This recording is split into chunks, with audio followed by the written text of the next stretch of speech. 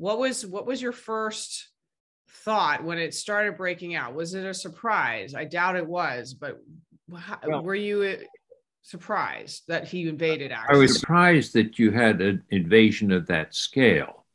I had expected that Putin would use a manufactured crisis in the Donbass to send in what he would call Russian peacekeeping troops, who would then expand the territories held by the Donbass rebels and would then demand that the Ukrainian government should promise never to join NATO and to be neutral and to accept autonomy. So I expected some sort of invasion. The idea of a full-scale invasion in which he was going to try to do a smash and grab, depose the Ukrainian government and replace it and then control the whole territory, that did surprise me. I thought he could accomplish most of what he wanted at a much lower cost by the strategy I mentioned. And so what do you attribute to the miscalculation? And I should say most other colleagues in the foreign policy establishment underestimated Putin's romanticism. In other words, he actually believed the statements he made about Ruski Mir and Ukraine not being a country, and that if he came in with troops, he'd be welcomed with flowers and so forth. I had always thought of Putin as a cynical, calculating Machiavellian. Turns out he was a romantic Machiavellian, and that has led him into a grave mistake and grave problems. So I think the first thing you do when you make a mistaken guess is you say, why did I go wrong? I was wrong. And that's where I think I was wrong. I think the people who got this right, like Fiona Hill or Angela Stent, who've written books about Putin and have observed him very closely over years. Both of them had previously been on the National Intelligence Council, and they were right. And I think they were going on a deeper understanding of Putin. If you add to the failure to realize by many of us how much Putin actually believed in this mystical view of the Russian people originating around Kyiv and so forth, and you combine that with his increased autocratic position, and you combine that with COVID, which leads him to have this ridiculous long table. And you then say, what kind of information is going to flow up? And are intelligence people in Russia willing to tell the emperor he has no clothes? You realize that the combination of those two things could lead to the miscalculation. How does the West contribute to this conflict? Is this, we had talked about NATO expansion. A lot of people now are saying that maybe wasn't entirely the reason. What could we have done? Or what do you think, do you have regrets on our side? The Bucharest statement in 2008 that Ukraine and Georgia will become members of NATO, and our constant repetition of it, even though everybody knew it wasn't going to happen, because NATO works on consensus, and you were never going to get all the European members to agree to this. I think that was a serious mistake, and so it was a contributory factor in terms of exacerbating Russian reactions. But I think the people like John Mearsheimer and others who've said it was our NATO decision which caused this crisis are neglecting the fact that these views of Putin's about Russia, that Ukraine is not a real country and it belongs with Russia, that goes back before NATO expansion. and certainly before the Bucharest Statement of 2008. So was it a contributory factor? Yes. Did we, meaning NATO, play our hands poorly by pretending that it was real when it wasn't? That was a mistake. But was this the major cause of what we are seeing today? I think the answer to that is no. What I find fascinating, especially from the soft power point of view, the Ukrainians seem to be winning that battle in terms of, and out of nowhere. I know that a lot of Americans probably never really thought about Ukraine, but now everyone has the Ukrainian flag. So how can you walk us through how Zelensky and the Ukrainians were able to capture the hearts and minds of the world so quickly? Zelensky has proven to be an extraordinarily adept leader in terms of information.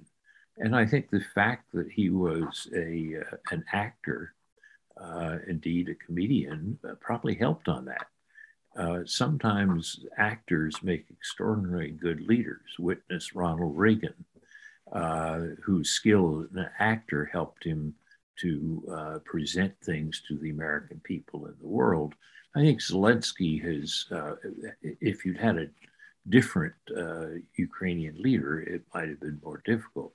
But I think it's also true that after Crimea, the Russian invasion of Crimea in 2014, many Ukrainians who had been, sympathetic to Russia or at least ambivalent about Russia, basically turned more nationalistic.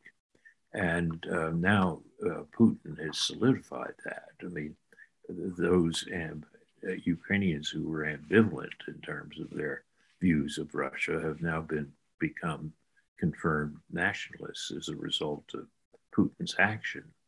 So in that sense, Putin destroyed whatever soft power, the ability to attract that Russia still had in Ukraine. And the Ukrainians, by their general heroism, and Zelensky, by his adept leadership, have won the battle for soft power.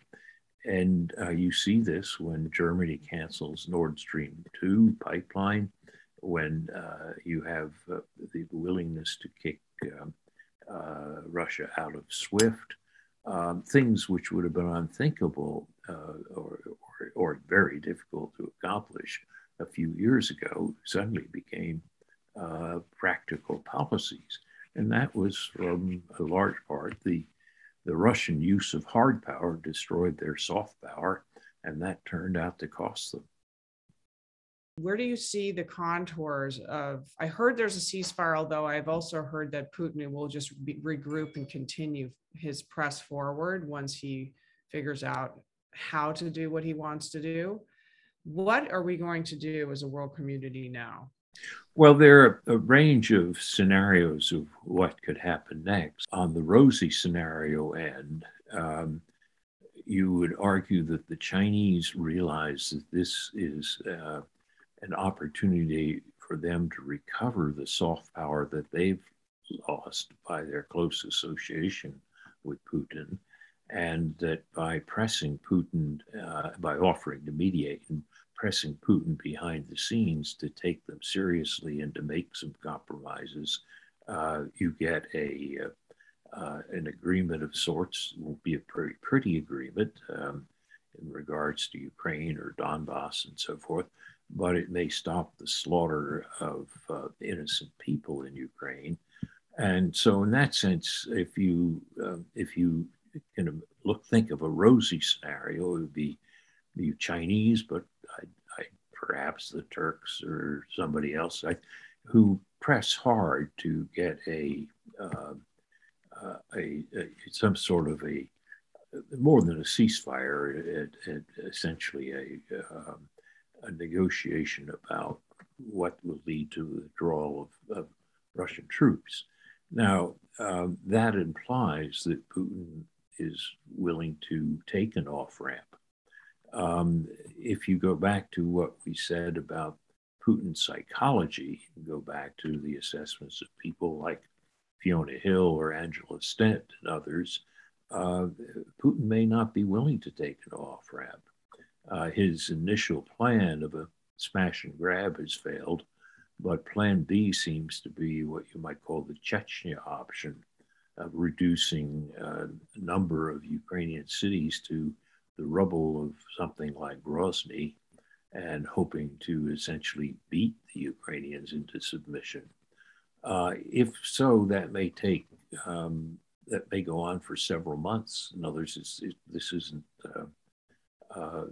this is the opposite scenario, the gloomy scenario, which is you're going to see a lot of destruction of Ukrainian cities and a lot of killing of innocent Ukrainian women and children for months until at some point, we assume the war would end.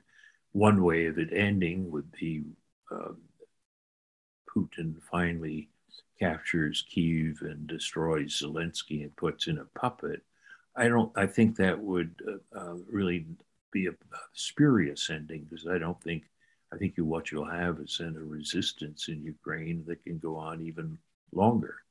The other ending would be something more along the lines of what I described, of a bargain in which, let's say, the Ukrainians promise not to join NATO and to become neutral, but and they agree to disagree on the status of Crimea, and they accept some sort of autonomy for the Donbass, Luhansk and Donetsk. So those are different scenarios from what I might call the more optimistic to the more pessimistic. However, there's still a more pessimistic scenario, which is that if Putin's plan B doesn't work, that he then decides to turn to demonstration use or a tactical use of nuclear weapons to try to change the terms of the bargaining and to reduce the willingness of NATO countries to supply arms to the Ukrainians. And some people have mentioned a demonstration shot over the Black Sea. Others have mentioned the use of a tactical nuclear weapon against Ukrainian troops in the eastern part of the country, something of that sort. That strikes me as an even gloomier scenario. I don't rate that as high as the other scenarios I've described so far, but I can't rate it or make it go away. In other words, it may be one chance in 100 or one chance in 1,000, but it's not zero.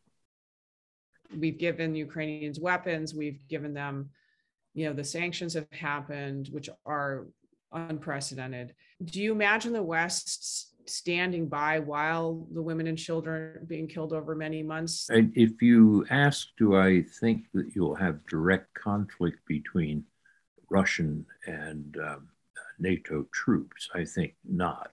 I think the risks of a direct nuclear confrontation are too high, and what we've seen is that the U.S. has put American troops in the Baltic countries and into Poland. And that essentially provides a tripwire, which Putin sees that if he crosses those lines, he will wind up killing Americans in countries where there's an Article 5 guarantee under NATO. So presumably that reinforcement of deterrence there, I think, would work. But you can't be 100% sure. I mean, if Putin really is bogged down and the arms coming in through Poland are preventing him from accomplishing his military objectives, it's plausible that he might try to bomb supply routes in Poland or Romania. I kind of doubt that because of the reasons I just gave. So that goes back to your original question. Is I don't expect direct fighting between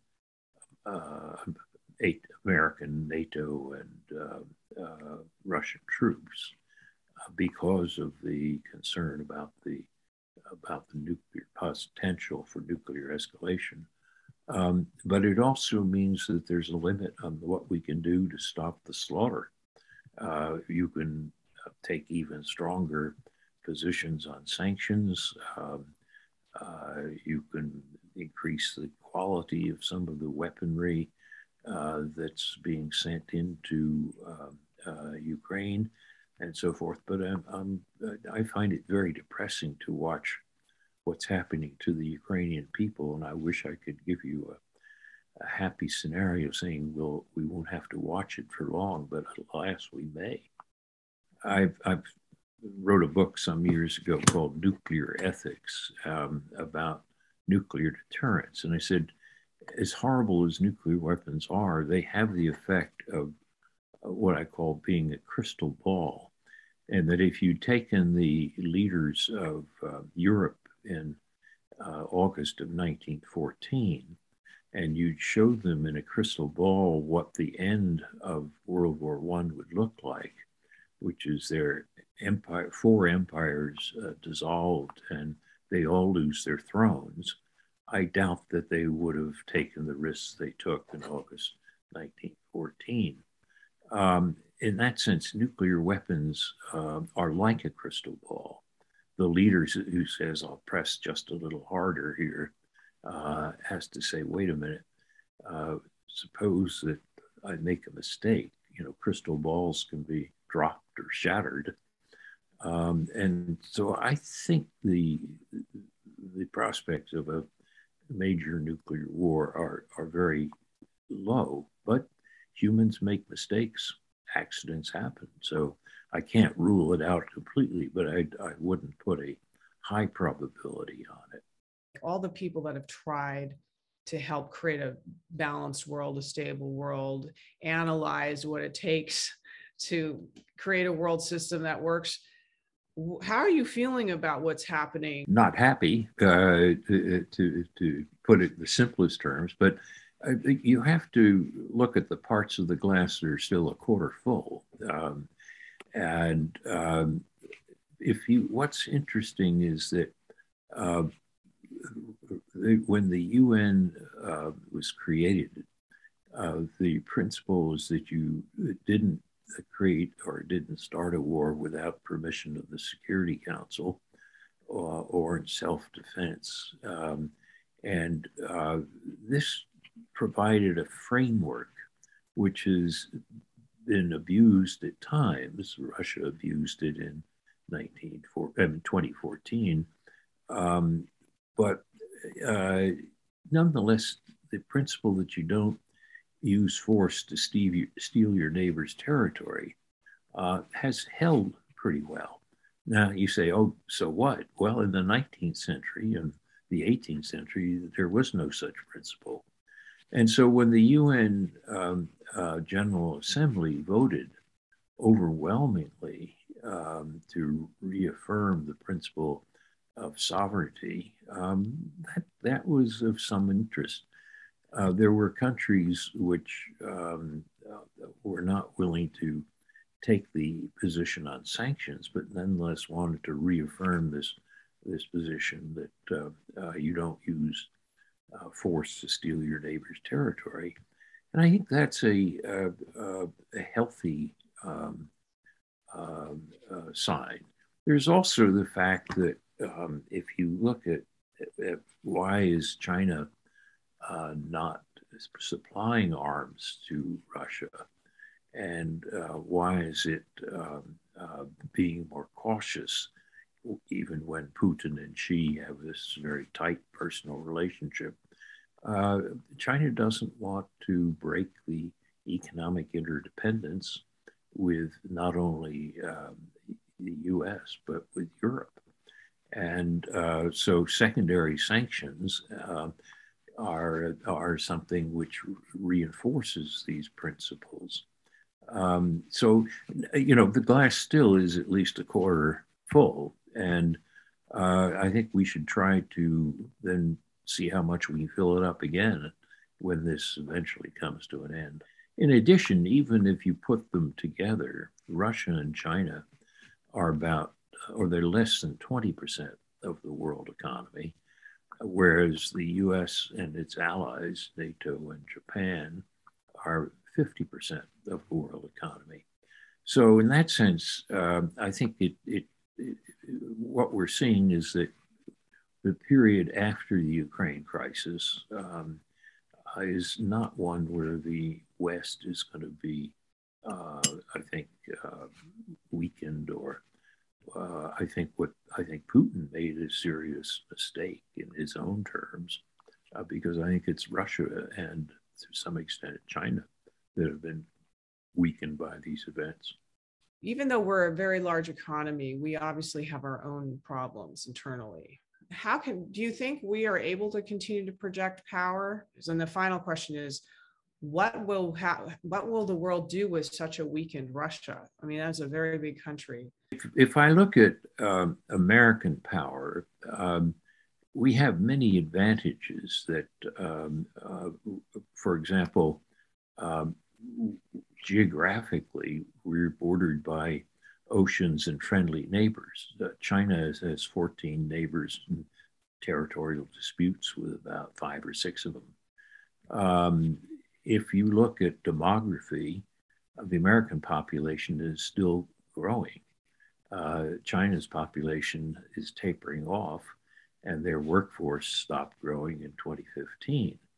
If you look at technology and advances in new technologies, most surveys of the world's leading research universities, including one done by China's Jiaotong University, Shanghai Jiaotong University, show that 15 of the top 20 universities, research universities, are in the United States, none are in China.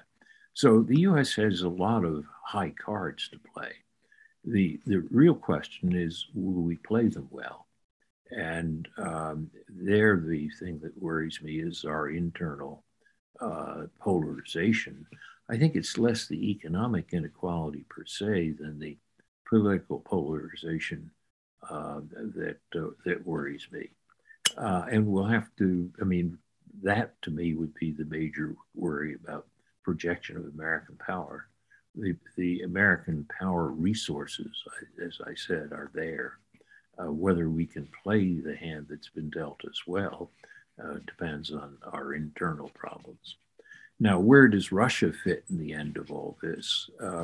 That's going to be difficult because you're going to presumably have a resentful, economically damaged Russia, which is, it's in our interest to try to reintegrate it into the world economy. And part of this will depend what happens to Putin and to what extent there's a willingness on Russia's part to be reintegrated.